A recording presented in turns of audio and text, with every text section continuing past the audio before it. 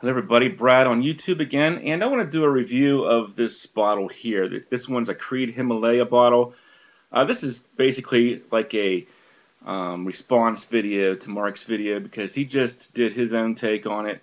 Now, before I even tell you anything else, I want to let you know that I got this off of eBay about 5 years ago, and it was maybe 60 bucks.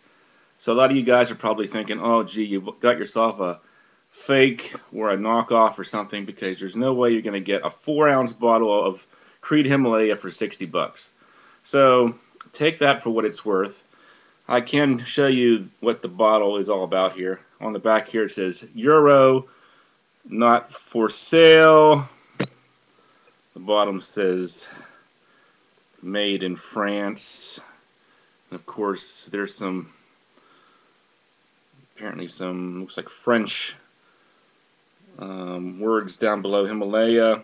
So that's what the bottle looks like. It didn't have a cap. It's my understanding that it was a tester.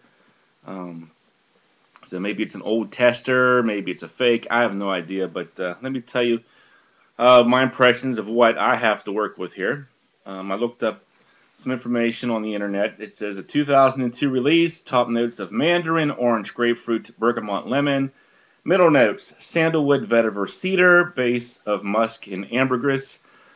So I smell this fragrance, and if I had to draw a comparison to anything that I've smelled before, I definitely get the Paco Rabanne XS vibe. I had a mini of that, no longer have it in my collection, but I distinctly remember that smell. Very, to me, it had like a classic barber shop musk smell to it.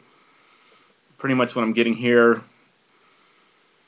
You know, this kind of smells like something a fan of classic scents would enjoy. Old Spice, Brut, and I put Paco Rabanne XS in that general category as well because it just has that clean barber shop musk type smell to it. So I don't know if that's anything at all what Creed Himalaya is all about. I don't really get any, you know, fresh fruity top note there.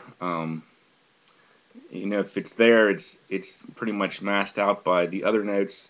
So yeah, I don't really consider this to be anything citrus related. I do remember when I first started wearing this, I did get one compliment. A lady told me I smelled heavenly.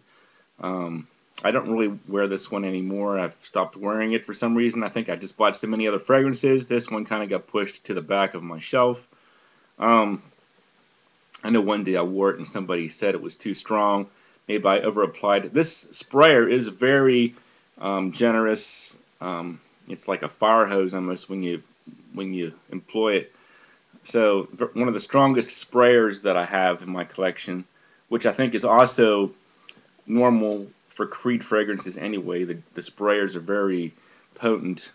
I don't know if the fragrance has changed over the years. I haven't really thought much about this one recently, but like I said, it's about 5 years old. So that's pretty much my impression. I would say very similar to Paco Rabanne's XS, kind of like an old school musky smell. So that's pretty much all I have to say. Thanks for watching.